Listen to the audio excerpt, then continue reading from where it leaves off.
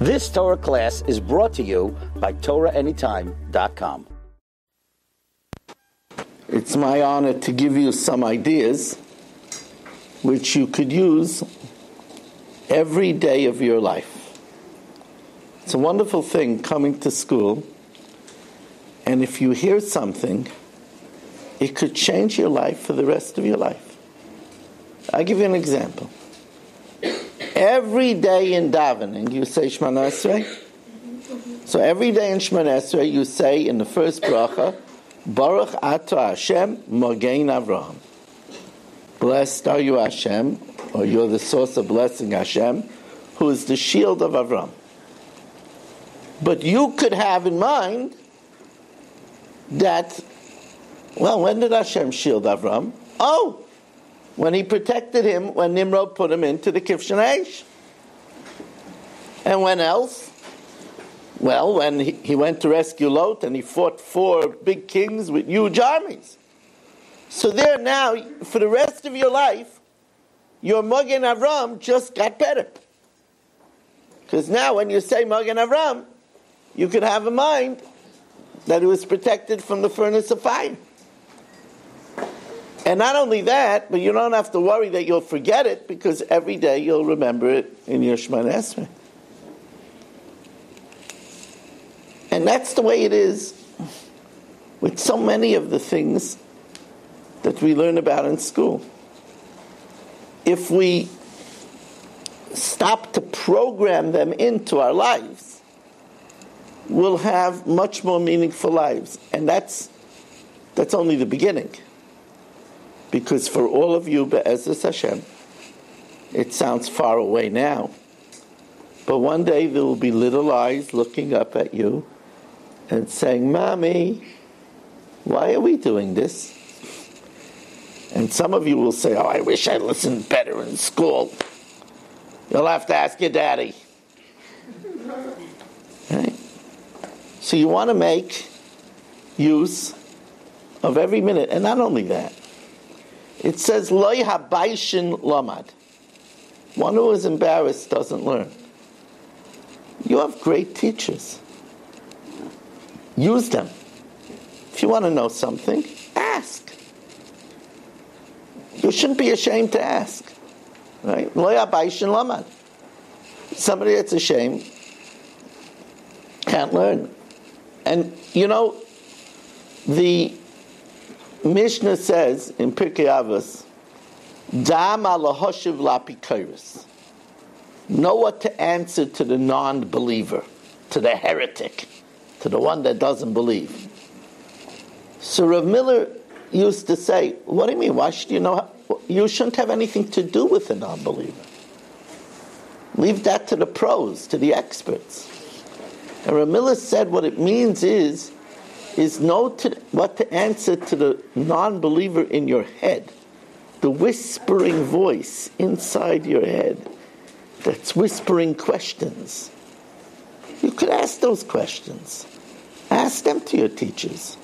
And sometimes your teacher won't know the answer either. That's okay. Your teacher will ask her teacher. Your teacher will ask somebody with more experience. But you're here to learn. And you're here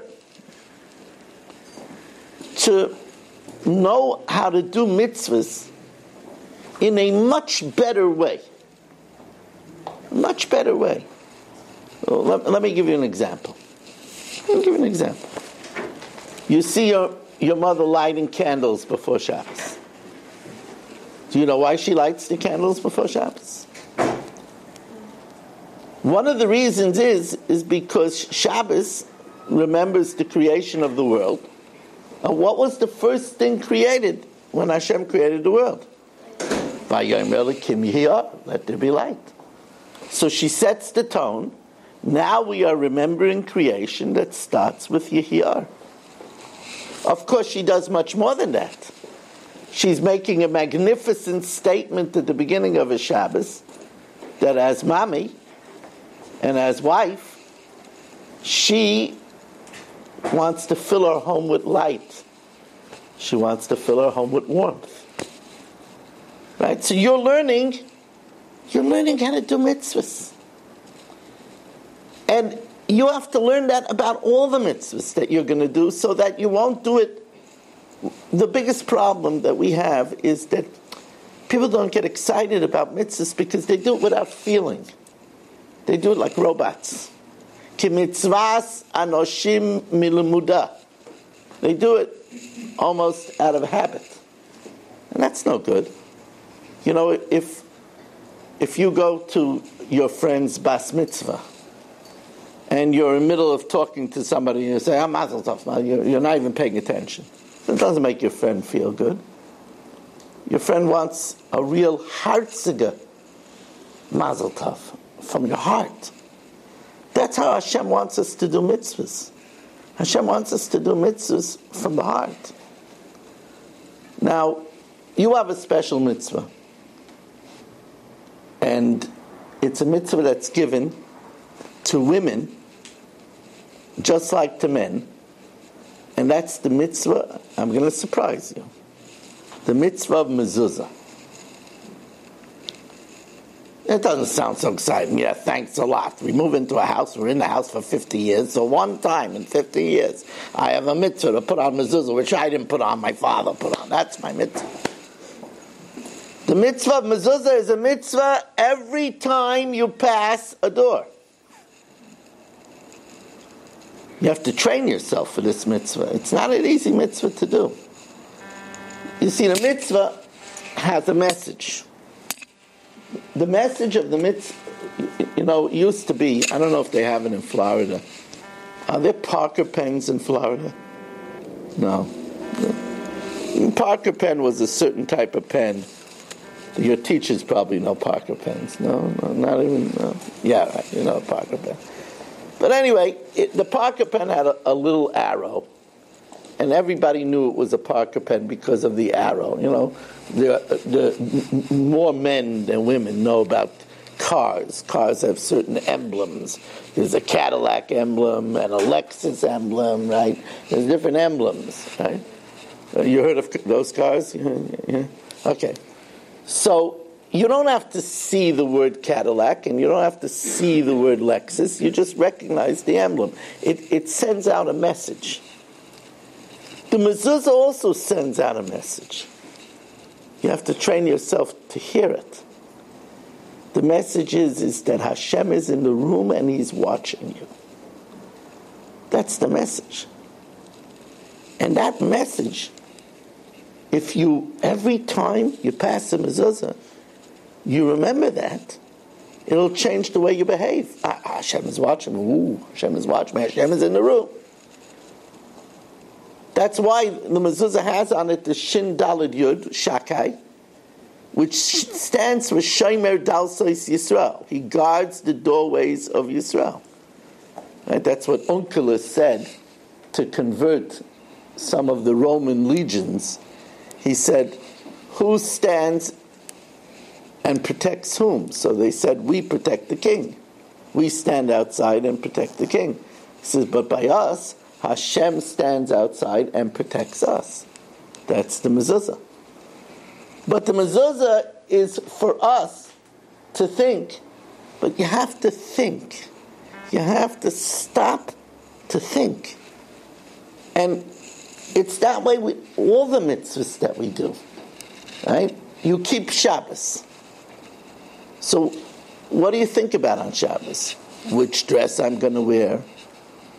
Am I going to go to shul? I'm not in the mood of getting dressed up and everything. Right? Am I going to go to my friend's house? I hope there's going to be something good to eat. Those are Shabbos-tika thoughts. Do you think that's what Shabbos is about? Shabbos is about putting a spoon of cholent in your mouth and celebrating that the world didn't come about from a big bang. It wasn't always here, but it was created in 6 days and Hashem rested on the 7th. That's what Shabbos is about. And if you go through 50 Shabboses and you didn't think that once, so then you're falling very short on what a Bas Yisrael is supposed to be. You're not doing the mitzvahs with a feel. I'm going to tell you a secret. One day, you're all going to be wonderful mommies. It's not so far away. It's all in Hashem. Be'ezras Hashem. But I don't like to say im yirtz Hashem, if Hashem wants. Hashem wants you all to be wonderful mommies. Be'ezras Hashem. Right? With the help of Hashem. With the help of Hashem, you're going to want to give something over to your children successfully. Now, how do you do that? So the recipe, you say in Kriya Shema every day. V'hayu hadvarim ha'ela asher anechi mitzavcha hayoim al levavecha. These words which I commanded to you on your heart, v'shinantam levanecha. You'll teach your children. You have to be heartfelt, heartzik, sincere about something, then you could give it to other people. That's why many parents, many mothers make great shoppers out of their children. Children learn how to love shopping from their mothers. You know why? Because you see, mommy loves to shop. Oh, we're going to the mall today. We're going to have a nice time. So if mommy has a gleam in her eyes, she's going to make you a great... That's why a lot of fathers pass on to their children to love baseball. Because they talk about Mickey Mantle, and they talk about... and they have such an excitement, so it goes on to the children. If you learn to get excited about mitzvahs, and you're passionate about mitzvahs, then you're going to pass it on to your children.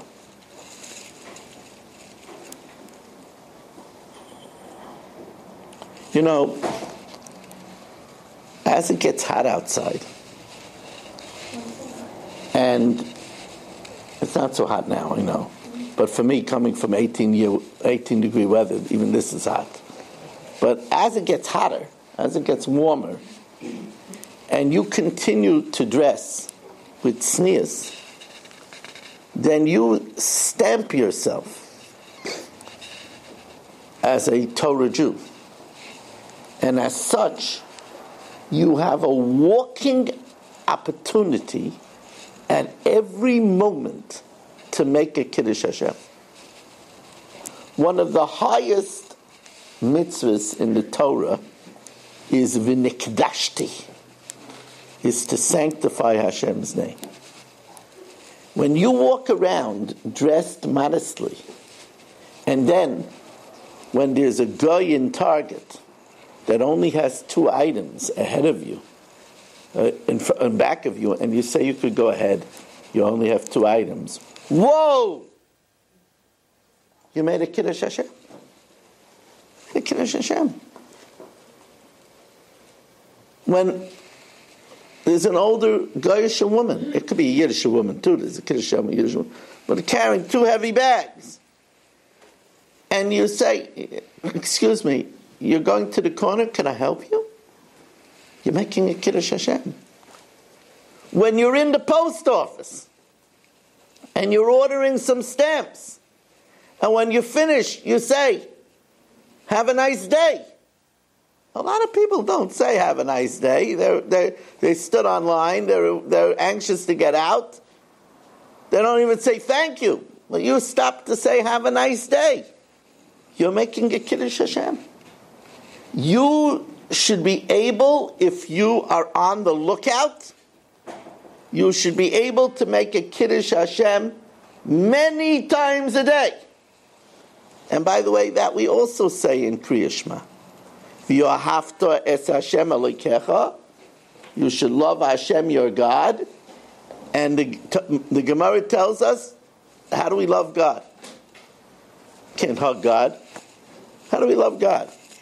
Can't kiss God. How do we do it? So it says, Shetehei Shem Shamayim Misahev Al Yodecha. That the name of heaven should be loved through you. That people should say, you know, these girls are different. They're different. I don't hear them using foul language. I see them talking respectfully with their parents. You have to realize that you're always being watched. You're always being watched. And that's why, especially in the street, you should be so careful how you talk to your mother, to your father. We know that by us, kibbud av v'em is one of the most, at your stage of life now, kibbud av v'em is one of your most important challenges. One of the most important. As life goes on, challenges change. Goes from your parents, then you'll have a husband, then you'll have children, then you'll have a mother-in-law, a father-in-law, right? Then one day you'll have grandchildren, right? It keeps on going. And it changes. Right now, you could put all your attention on your parents. And the Torah tells us that there's real great reward in store for those that are good to their parents. L'man yarichon yamecho, l'man yitav lo. I'm going to tell you a story. I think it was worthwhile for me to fly from New York to Florida just to tell all you wonderful girls this story. There was a family in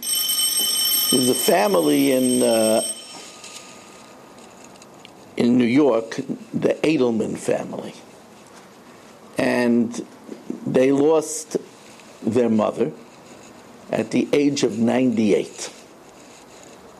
It's a nice old age. I had heard that her sister passed away the year before at the age of 98, and there's a third sister that's alive that's coming close to that age as well. So I asked the family, did anybody ask them, Bameh harachta yomen, in what merit they thought that they enjoyed such longevity, such long life? In the Gemara has often that when somebody lived a long life, they would ask, Bameh harachta yomen. So the family told me that they did ask these three sisters, and they all gave the same answer. And I'm going to share it with you.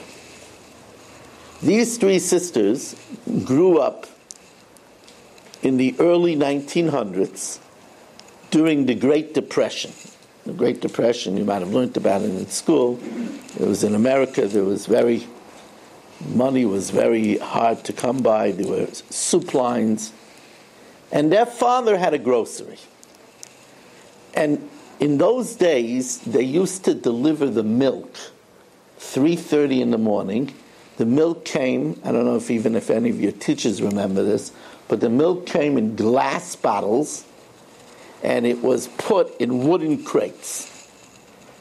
And they would get about 8 crates of glass bottles in wooden crates, and the crates were extremely heavy. Their father had a very bad back, and he would groan the whole day from lifting those cases. These 3 girls, they were teenagers. Like 13, 14, 15. They made a pact amongst themselves that they would set their alarm clock for 3:20 every morning, and 2 of them would wake up, and because one couldn't do it, 2 of them would wake up and carry in the 8 boxes so that their father shouldn't have to do it. And they did this in the snow, in the ice. They never went away to camp because they did it in the summer, in the hot summer. And they did it all their teenage years. They got up 3:20 in the morning and carried in the 8 cases so that their father, whose back was breaking, would not have to do it. And they all 3 said that they're sure that they lived till 98 because of this merit of kibbud av v'em. Now, kibbud av v'em comes in many shapes and forms. It doesn't have to come in milk bottles. it could come in a girl being smart enough to not wait to be asked to do something. Now you might say, I do kibbut avim, whatever my mother and father ask me, I do. But okay, but that's not a smart yeshiva girl. You're keeping the mitzvahs, it's nice. But a smart yeshiva girl would go home and say, Ma, I have a little time, can I help you with something? And offer something. No, when you do have time. And if you are excited about getting the blessings, you'll make time. You'll find the time. If something is exciting enough, you make the time. But imagine you're not even waiting to be asked. You say to your father, you know, Daddy, Abba, Tati, I know you're so tired, and I know you wanted to clean your desk. Can I help you? Don't do it without asking. Don't touch your father's desk without asking. But can I help you with something? Do you know what reward there is in store for that? Do you know how special that is? And that's taking your yeshiva education and using it. I want to give you a drill on how you can put mezuzah power to use. Remember, mezuzah power is a big thing. L'man yirbu yameichem v'imei v'neichem. You want to live long, right? Everybody wants to live long. And it says, "Usaftam al mezuzahs beisecha v'sharecha l'man yirbu yameichem." In order that you should live long. How do you get yourself? We're so busy. How do you get yourself to think about the mezuzah? How do you get to do that? I'll give you a hint. Once a day. No, I'm not asking more than once a day. Once a day when you have time. Maybe when you're going into your bedroom. Take your hand, put it on the mezuzah, and hold it there for 10 seconds. 10 whole seconds. I know it's going to be very hard for you to find that time, but hold it there for 10 seconds. That's going to force you to think for 10 seconds. Hashem is watching me when I go into the room. Now, if you do that drill once a day, then even when you don't hold on the mezuzah, you're going to start getting that message from the mezuzah. And then when you're about to fight with your sister, you'll say, Hashem is not going to be proud of me. He's watching me. Right? You go into the kitchen and you're about to eat without making a bracha, right? Or even if you make a bracha, I don't know if they do this in Florida, but some places they make a bracha like this. You ever hear that kind of bracha? They swallow the bracha. That's not. You're supposed to eat the food, not the bracha, right? If you have a mezuzah, the mezuzah will train you how to. The Hashem is watching me. That's not the way to behave when Hashem is watching me. Now, I'm sure that all of you have heard the famous Mishnah in the beginning of Pirkei Avos, Al Shloisha Dvarim Ha'olam Oimed, Al HaTorah V'Al Avodah V'Al Gemilas Chesed. Torah, that's a no-brainer. Avodah is davening, and Gemilas Chesed, kindness. What's so special about this Mishnah? We all know this.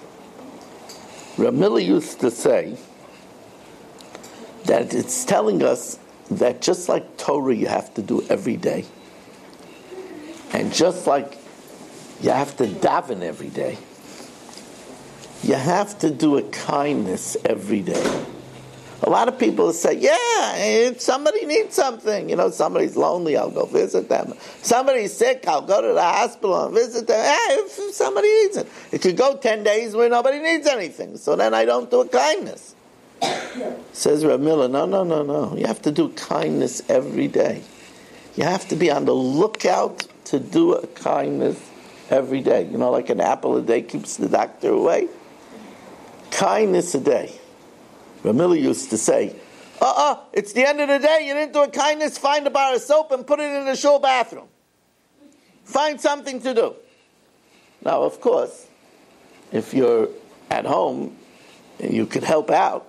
It's not hard to find a kindness a day. I mean, you don't have to be an Einstein to figure out how you could do a kindness in the day, straighten something out, put something away, right? Help prepare supper, do homework with a younger sibling. There's so many different things that you could do. But look to do, remember, Olam Chesed Yimaneh. Now I want to give you one final parting piece of advice for now. And that is, as Jews, we know that there are two worlds. That's why we say, when we want to wish somebody life, we say l'chaim. Right? We don't say l'chai. But shouldn't it be l'chai, to life? We say l'chaim. It's plural. Why? Because we know it's lives. We know it's this world and the next world.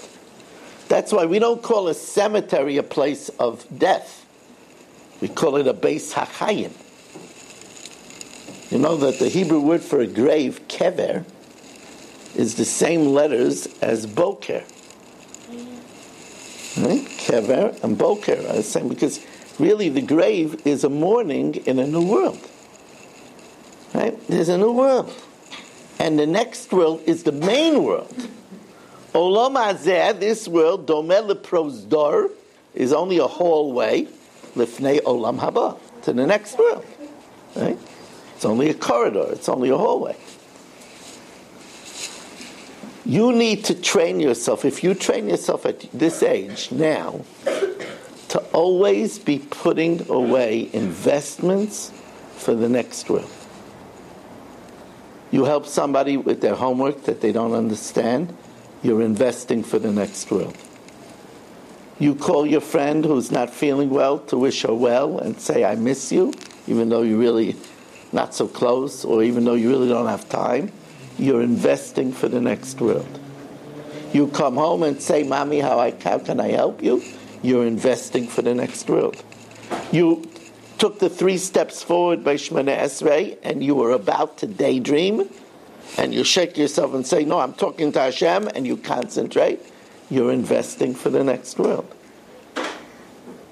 You're nice to your English teacher. Oh, here's an interesting idea. You're going to school a long time already. Did you ever say to your English teacher, I really learned something new today that I didn't know? You ever once do that? Your English teacher, you won't believe it, but your English teacher is a person and has feelings too. And you can make your English teacher feel good. Whether the English teacher is a guy or a yid, it makes no difference.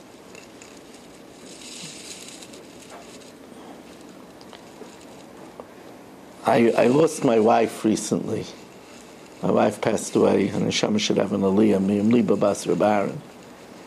And many goyim came to the funeral. Goyim. Because my wife was nice to whoever she saw. She used to bring down drinks to the garbage collectors in the summer when it was very hot, and telling them that they're standing out in the heat the whole day, they must be thirsty. She used to leave a muffin in the mailbox, wishing the mailman a happy day.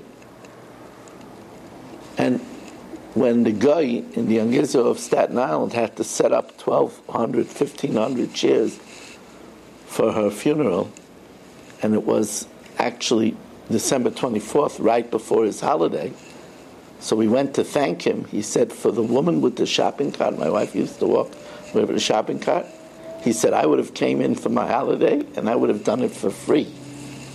She always said hello to me. She wanted to know how my family was. You have to know that you have an opportunity at every moment to make a Kiddush Hashem to show that a Jew is special, that we're the Am Segula, we're the treasured nation.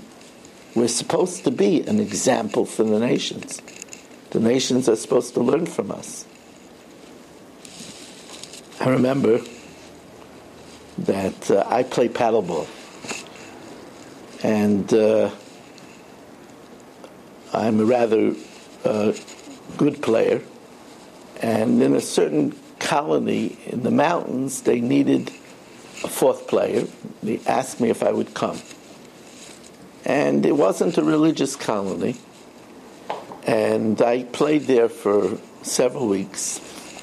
And one time I come in, and this very, very not religious woman comes and accosts me. "Are you the rabbi?" And I thought she was going to tell me to beat it, to scram. And I said, "Yes." She said, "Oh, I have to thank you so much." I never met her before in my life. I said, "For what?" She said, "Well, my husband and I were thinking of selling our unit because it's next to the paddleball court, and we couldn't take the profanity, the bad words that they were using while they were playing. But since you came, they stopped using those words." And that's how you could impact on people. I told them simply, I didn't tell them that they shouldn't talk that way. Who am I to tell a guy? But I told them that if you talk that way, I can't play with you, because then I'll get used to talking that way. So they stopped talking that way. That's the way you can impact always, wherever you are. And you carry that privilege and that responsibility. So I give you a blessing that you should be able to do your mitzvahs always thinking, why am I doing this? If you don't know, ask your teachers. But why am I doing this? And let me daven thinking what the words mean.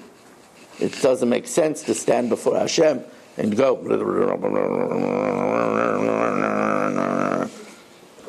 sound like a drill, right? You're not a drill, right? You're saying things. So think about what you're saying, and I'll give you a very big tip. Your davening makes a difference. If you daven well, you're going to have a better life. A lot of people don't put that much effort because they don't think, daven. Hashem's busy. He's not listening to a little girl in Florida in Boca Raton. He's busy with big stuff. Kikel shemeh tfilas kol peh amcha Yisrael. Hashem listens to every prayer. You daven well, your davening is going to make your life better. So daven well. Do kibbut aveim. What a privilege that you have now to do kibbut aveim. Take it for all you can. It'll make your life so much better.